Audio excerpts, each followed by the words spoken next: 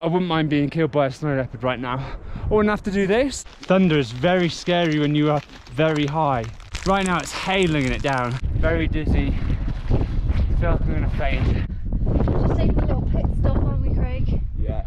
This is an example of what not to do when you are on a high altitude trek. So watch this video. I know I'm gonna get so much hate, but it is what it is. Got to stay true to myself on the channel and be honest. You guys will probably find it funny. We've got the highest point to go today, 5,400 or 5,500 meters, something like this. Last night I felt a little bit dizzy from the altitude, but yeah, I'm fine this morning. I didn't feel sick or anything like this, but a bit dizzy. We might get some altitude sickness today, who knows? But we're going up to the highest point and then we're going down again. So, I don't know. We'll find out. Molly's brought me on this bloody Annapurna circuit trek. And I'll be honest, it's the best walk of my life. Most beautiful scenery I've ever seen in all my life. Once in a lifetime experience. And it's been amazing. We're on day 8. Yeah. What day are we? 8? Yeah? Mrs. Torturer over there. So we've climbed. Look at how steep these mountains are around here. Look at how steep that is. We've climbed that for the past half an hour. First bit of today's trek gets even steeper. We've got to climb up that. And I've had enough. What I want to do is sit down and not walk anymore uphill. Mountain. It's not a hill, it's mountain, and it's steep mountain. I've been alright. I've been alright, haven't I? Up until now. Yeah, not much complaining yet. But I'm throwing the towel in. It's just the only issue is I'm in the most remote place I've ever been in my life, and just to get back to civilization, it's a 7-day walk. Let's go. I'll see you when I'm up there. I won't be able to vlog. I can hardly breathe. We're at 4,500 meters, which is like, it's nearly 50. It's like, I don't know, nearly 15,000 feet. Why can't we go on the 3-day trek? Everyone said it was lovely. I'm sure it is. Who doesn't like a challenge? I think I'm going to be sick. The altitude does make me feel a bit dizzy, which isn't a good thing. That's like a sign of altitude sickness. And we're going up 1,000 meters today. The only reason why I'm doing it is because we're also going down another 500 meters after that, right? I can't breathe. So we're going up to 5,400 meters to the Thronglao Pass, and then down to 3,800 meters. So a lot of up and down today. We're going to be higher than we've ever been before in our lives. And I'll tell you one thing. We've got to watch out for predators around here. See those cows there? 1, 2, 3, 4. There's 4. There was 5 yesterday. One got eaten by a leopard, a snow leopard. So you've got to watch out. Apparently, I'll never see one because they're kind of scared of humans, and they can be 10 foot away from you and they blend into the rocks. Quite frankly, I wouldn't mind being killed by a snow leopard right now. I wouldn't have to do this. And I think it's quite an honourable death. Better than a heart attack on the toilet. Think about having a heart attack on this freaking mountain. Hey, but look at that. It's a pretty cool view though.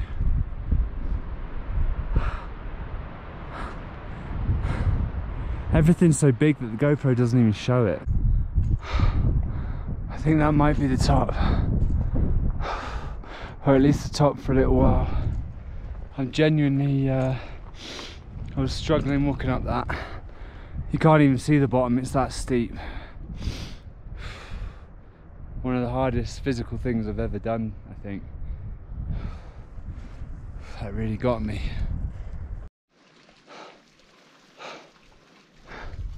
Did the worst of it. I can feel that my brain isn't working so well because of the oxygen. We're going to just go back up there, up to the horizon. The reason why I got this funny hat on my head is because although it's quite hot when you're walking up, your eardrums aren't producing any heat, so they get bloody cold. I've got an earache. My lungs feel like they're full of ice. My throat's sore from the cold air as well. We're just going to get up the top of there, and at some point soon we'll be at the highest point. We'll have a little party and a cup of tea. Little tea party. You're all welcome, you're all invited. Just keep watching. Damn, I'm so tired. I don't even feel like myself.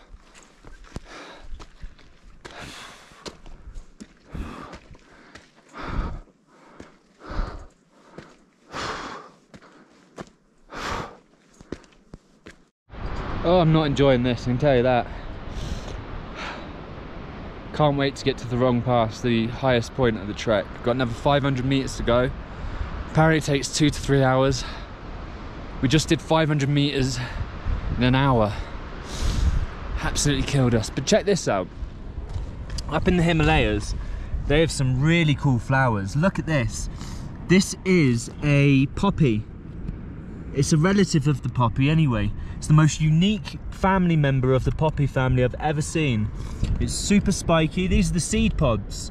So this is where you would scratch it to try and produce opium. I don't think you can do that with these ones. But the plants, the leaves, have purpley red dots with spikes coming out of them. I've never seen a spiky poppy like that. And the blue is gorgeous. Just a little Himalayan poppy. How cool is that? There's loads of little flowers. I mean, there were more down there, but you've got all these little, like, almost cacti plants that are flowering. You've got these little things here. You've got loads of flowers, loads of little flowers. They're very small up here because of the frost and the cold, the oxygen.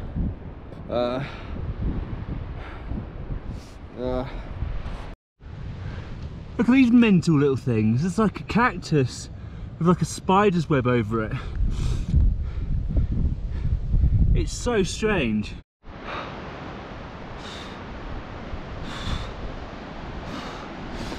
I came from over there. Oh,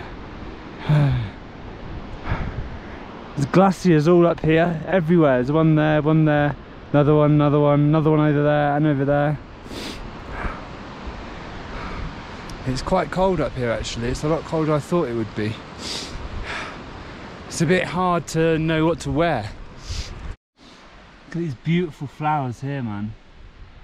They're everywhere, all different types of mosses. Just different Himalayan grasses and things. Little micro flowers everywhere, all different colours and types. We just heard something that sounded like thunder. But we think it must have been a huge, or I think it must have been a big landslide or an ice slide. Came from up there where the ice is, the glaciers. Just goes to show it's another example of how dangerous the season is up in the mountains. Got some blue sky up there. Oh, can you hear that?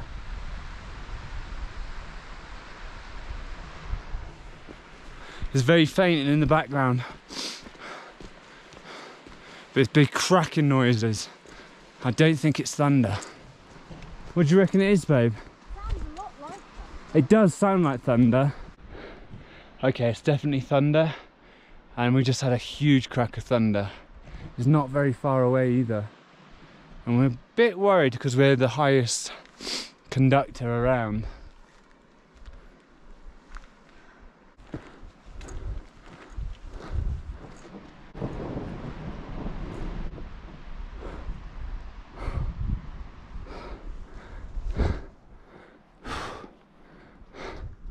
Bit thundery.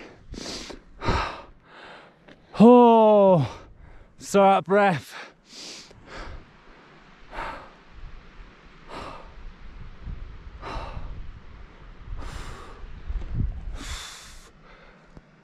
Just can't breathe up here very well. We've gone up nearly 2,000 meters in about 26 hours, which isn't recommended, but we'll see. Feeling the effects of the lack of oxygen. There's deer, mountain deer. Oh my god, oh my god.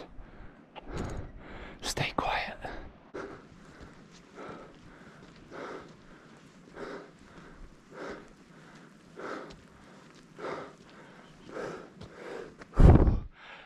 Oh, thunder is very scary when you are very high and there's not many conductors. We're like one of the very little conductors that's up here. Right now it's hailing it down. Ow! Hitting me in the face. Got a nice view of the mountain up there. These are yaks.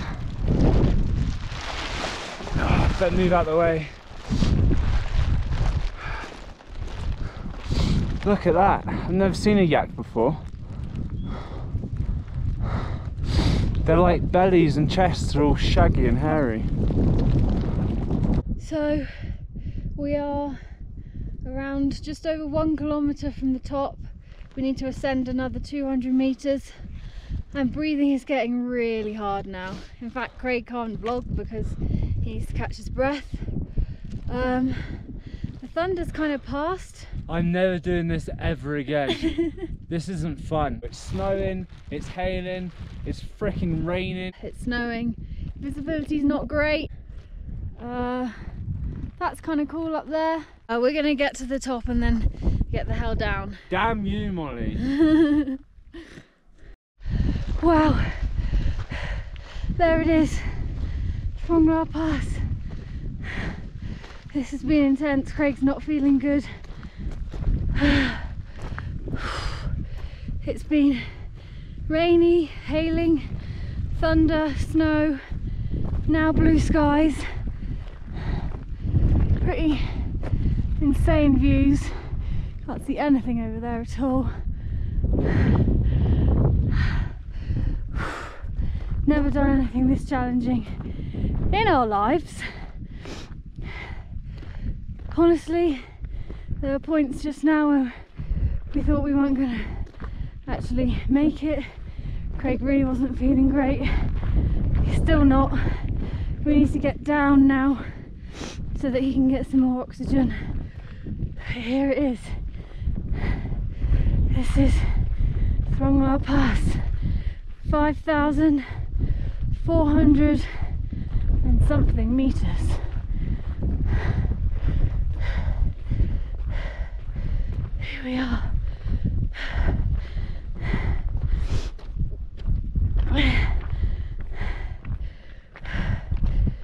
You did it!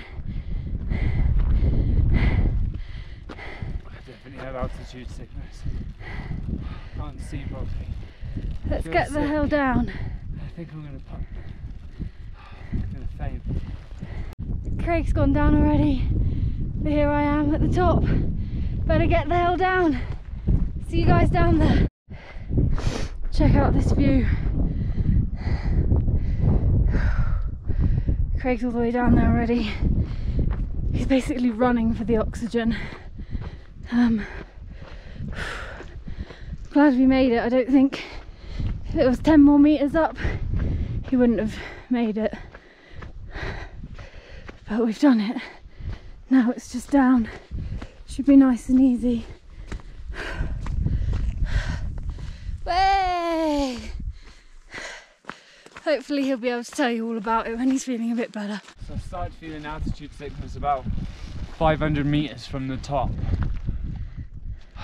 The reason why I carried on is because once you hit the top, we then go down really fast in elevation. If we just quit and went the other way, we wouldn't have gone down very fast. It's so steep.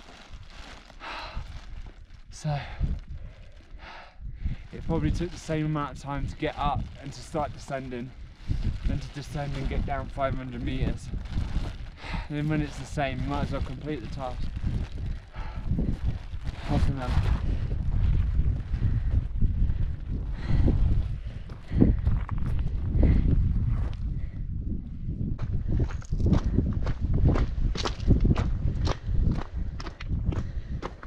Go on then, how are you feeling? The altitude sickness has gotten worse since I've been at the top. Finding it hard to breathe going downhill,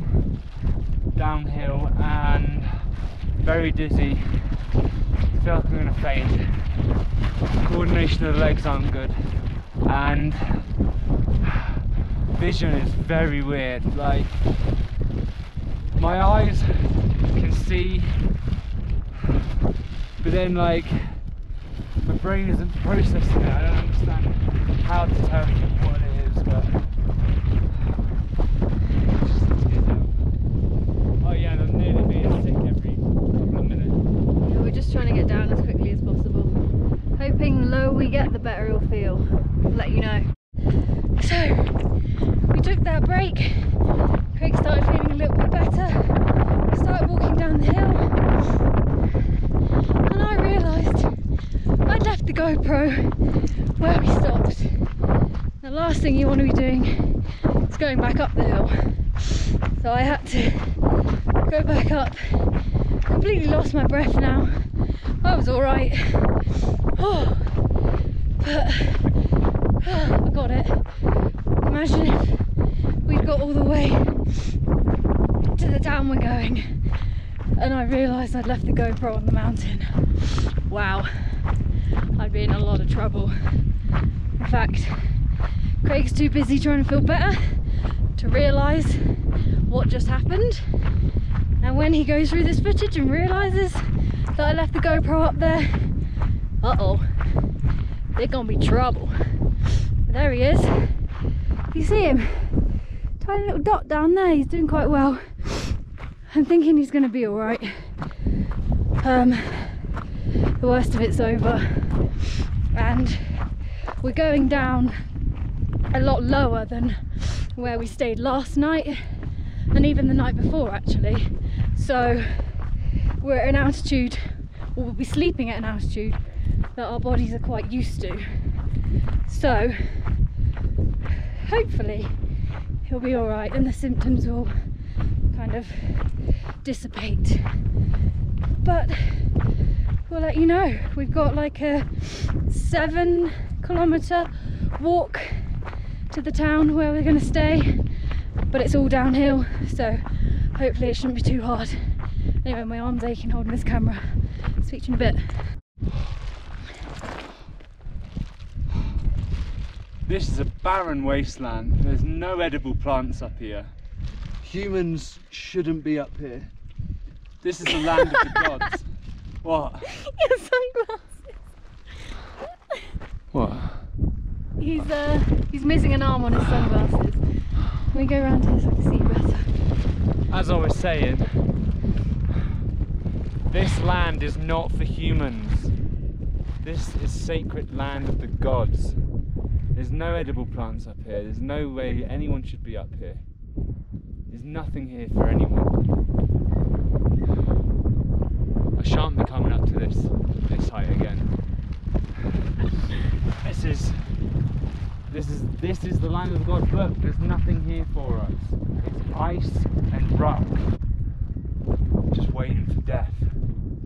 That's what I've been doing up here anyway.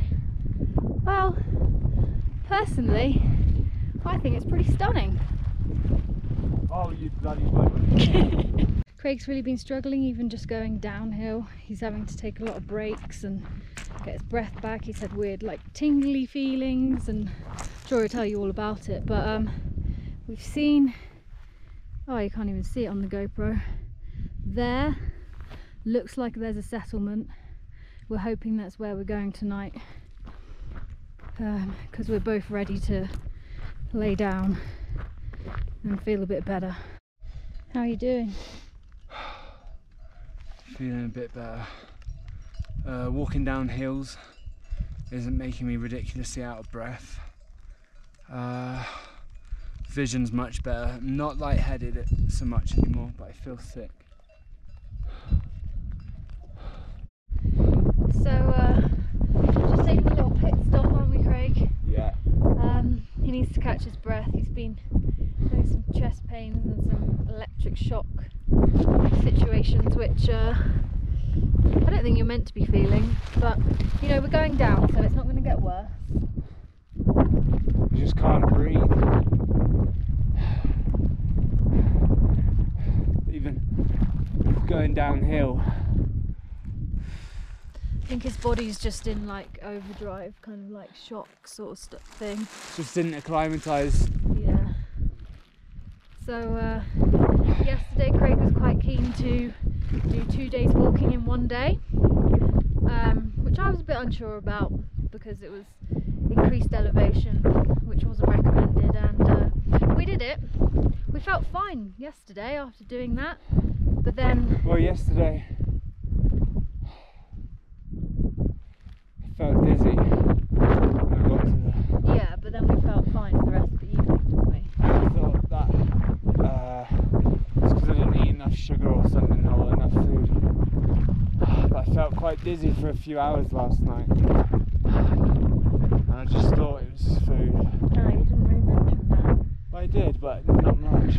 So then we had the choice this morning of setting off to do this mental bit we've done today or to rest, but it was so cold there that we didn't want to stay another night. Well, they expect me to upload all the time. Oh yeah, he needs to get back to get So I had to get back in time. If I left it another day, people will start complaining, and I just feel like I owe it to the subscribers. I think I made a big mistake. The good thing is we're now going down to 3,800 meters, which is quite a long way down, and the best way to manage altitude sickness is to get down. So like Craig said earlier, it's better that we came down this side than went back down the other side where we'd still be at quite high elevation.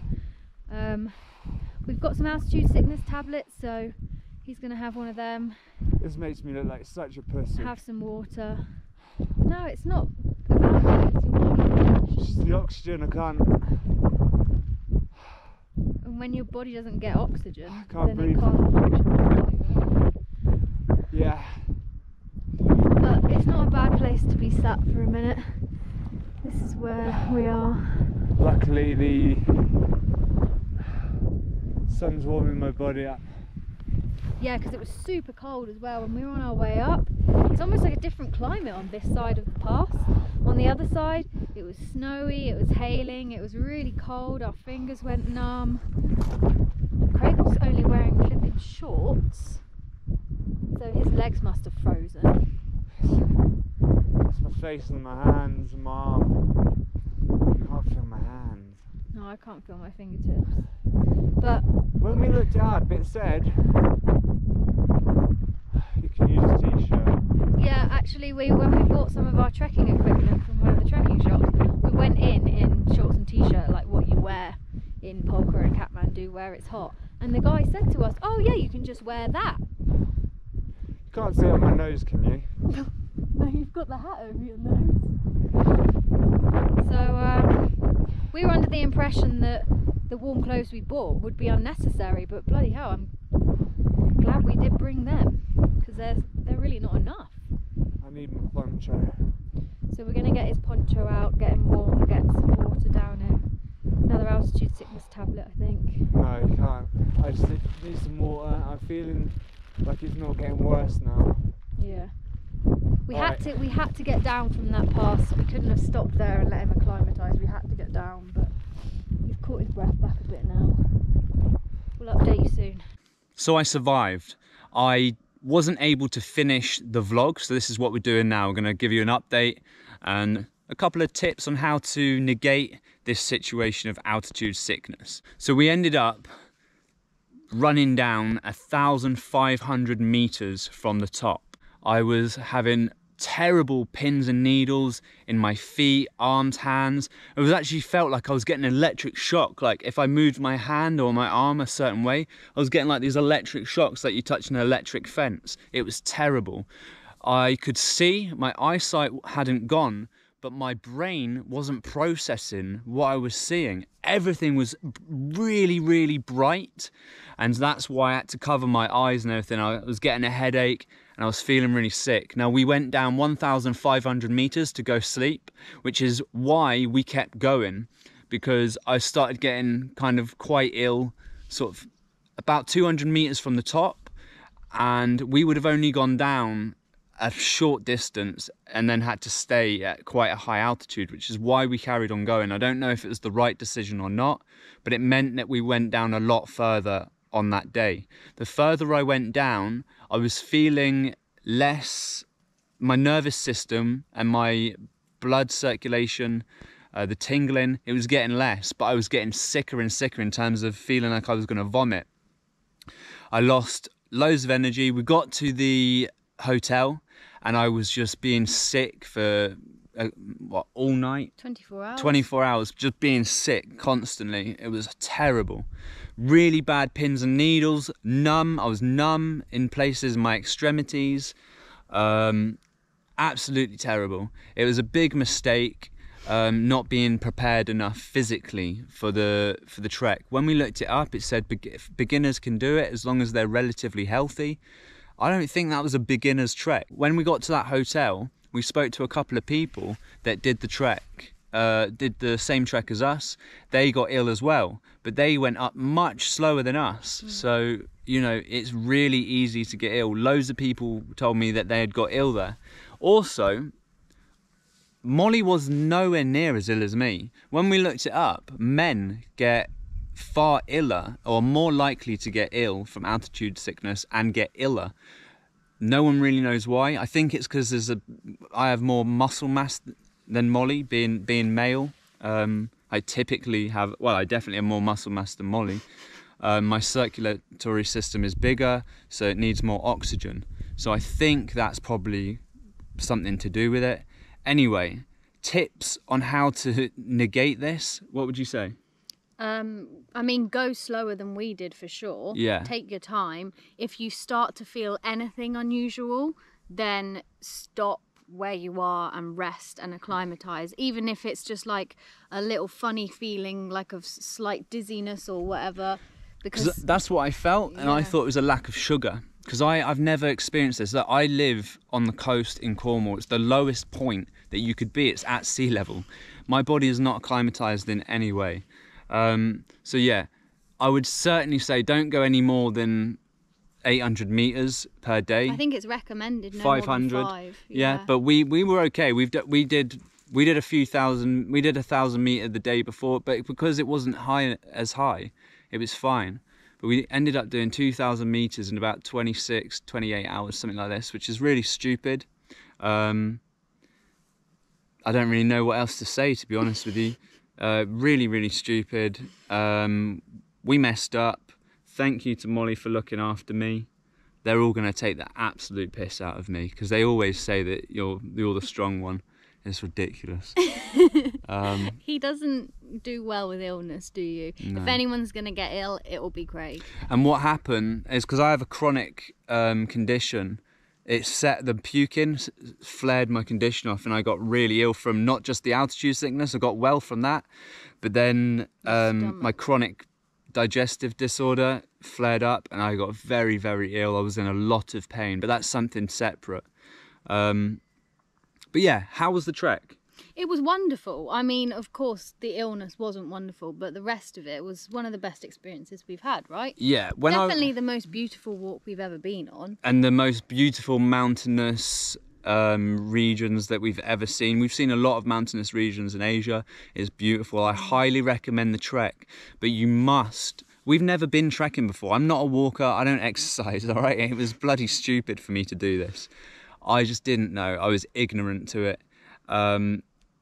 Nepal is the most beautiful but most dangerous environment that I've ever travelled in, for sure. It is very dangerous. But only because of the nature, nothing to do with the people. Oh, the people, you know.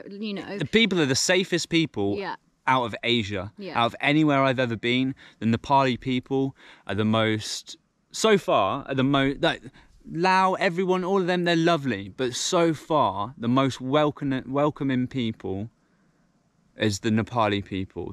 It's been a really beautiful trip in this country. The trek was magical. I won't ever do that one again. I'm never going to 5,500 meters again. It wasn't for me. It's not what I'm cut out for.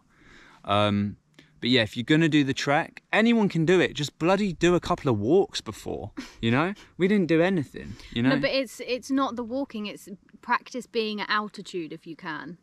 Because that was we could walk. We had no trouble for the first 5-7 days because it was just walking. But when you hit altitude, if you've never trained in altitude, it's a serious business. It really is. There's nothing to mess about with. It's not. We didn't realise how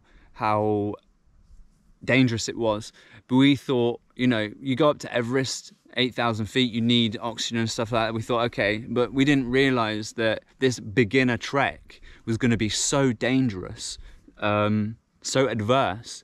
Now, yeah, I don't really know what else to say, to be honest with you. Just be prepared. Be prepared, do a lot of research, and talk to people that have already done it, because we hadn't done that, did we? No.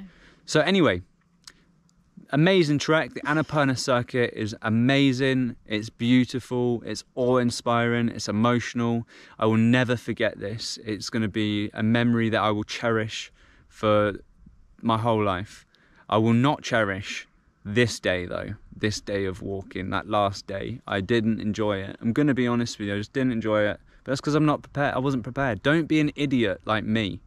Prepare yourself. Learn from my mistake. I wasn't going to upload this because I know a lot of Nepali people don't like negative vlogs. This isn't a negative vlog on the trek, for the trek. It's negative because I messed up. I wasn't fit enough, you know, and that kind of bashes, you know, the ego a bit. You know, it takes a lot for a man to say I wasn't strong enough, I wasn't fit enough, but it's just the truth.